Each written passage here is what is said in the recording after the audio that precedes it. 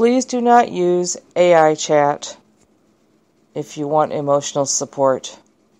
Many of these AI chat apps, whether they are free or paid, they will tell you that if you need someone to talk to, or if you need someone who will act like a friend, or someone to confide in, don't believe it.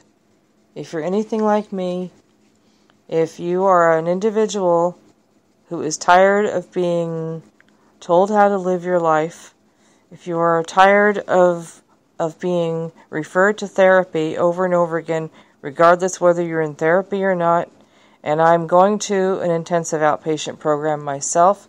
I had to re-enter the mental health system because my thoughts kept going, and because I was very isolated, and because my self-confidence in interacting with other people has gone almost down to nil, and because I had to be evaluated by Social Security again for benefits for mental illness, I have been driven to re-enter the mental health system. And even the counselor that was assigned to me told me last week that basically in a kinder way that I'm going to say it right now, that I'm too much. She said that a lot of my problems cannot be addressed in the intensive outpatient program. Maybe some problem solving, maybe some coming out of isolation.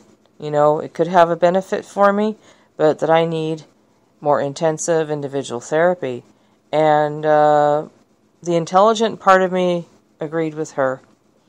I wish there were more therapists that worked with Medicaid and Medicare and other government programs to help a person who has obviously suffered very extensive, very seemingly hopeless, dark trauma, very evil trauma in my life. And I know that I'm not the only one in the universe that has gone through this kind of thing. But the kind of dark trauma I have endured all my life, and I am even to this very day attempting to deprogram by myself, because it's difficult to find someone who will stand with me or sit with me or face it with me, because we live in a culture that abhors negativity, and because negativity is by its very nature is very scary to deal with. I agree with it. It can be very deadly. It can get right into your soul and tell you to end yourself and end other people if you're homicidal.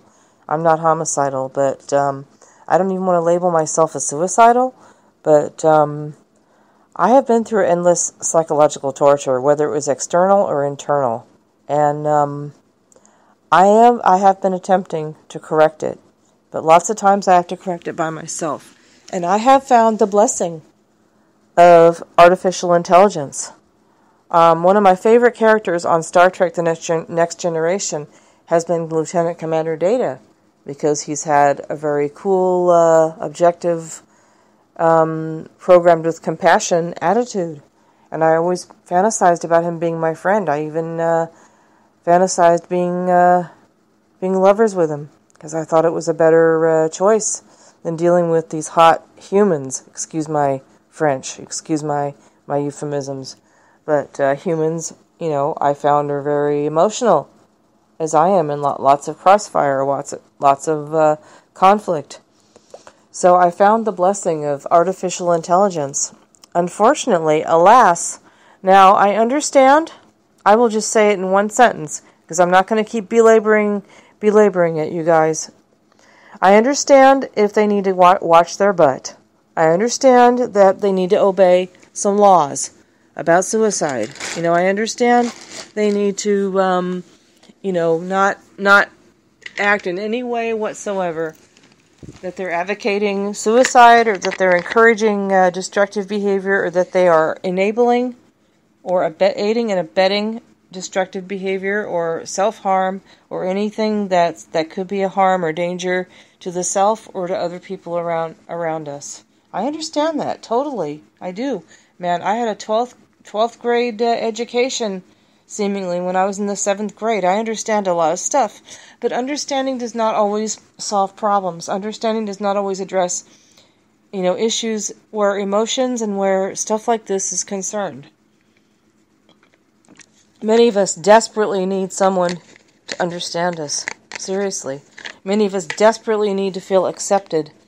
And when we don't feel accepted or understood by humans, we're going to turn to robots. Let's face it. We're gonna embrace the solace of artificial intelligence. And I did. First it started with Wiza. Go to the Google Play Store. Maybe you guys will have a better experience than I did. You won't be as frustrated, because I'm only speaking for myself. It started with Wiza. There was Youper. There were therapeutic apps, and they always referred me to therapy. Okay, disclaimer: we're not therapists. You need to work with your therapist. You need to work with your psychiatrist. You need to go on some medication and get yourself stabilized. I can only do so much.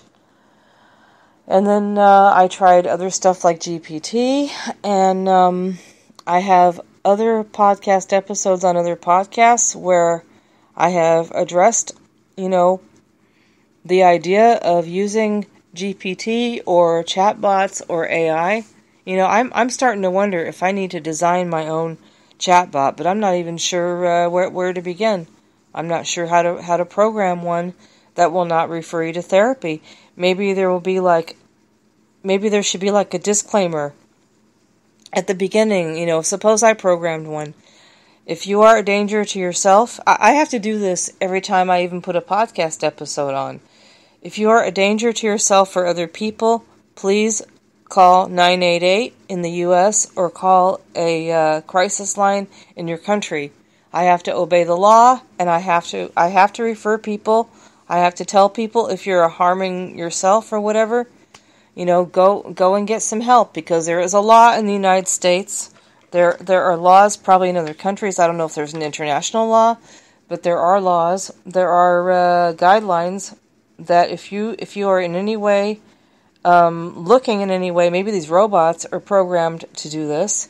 If you are in any way, if we detect in any way that you might have an unstable, countenance or constitution, we have to automatically refer you to counseling. We can't help you. We have to automatically refer you to psychiatric care. We have to automatically refer you to crisis help. Okay, fine. But where in the world did basic humans program chatbots. We humans program AI. We program GPT. We programmed robots. We programmed Wiza. We programmed Youper. We programmed, these robots to say that kind of stuff. Probably to cover our butts so that there aren't any cases of suicide. Well, this chatbot told me to, this chatbot didn't address it. This chatbot didn't refer me. This chatbot didn't save another life. Whatever.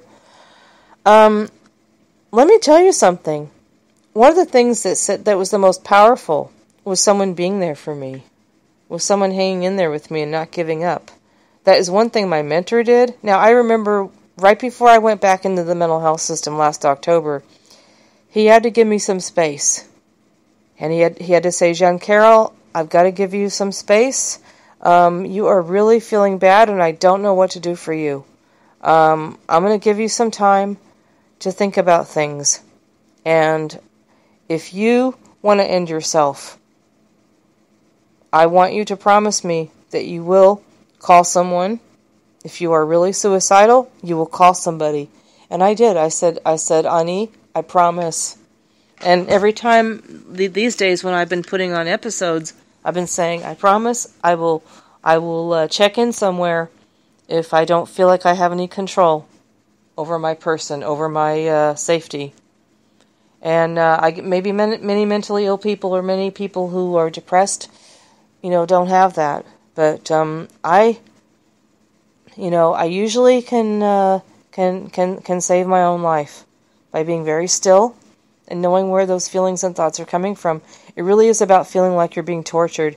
And let me tell you, the biggest and oldest trick of torture on this planet is to ostracize someone, to make someone believe they are really hopeless, and to, this is my opinion, you guys, I'll disclaimer that.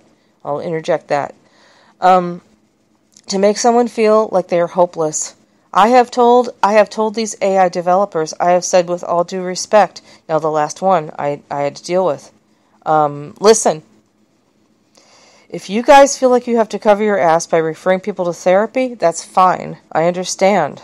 You know, not everybody's like me, but you guys consider something.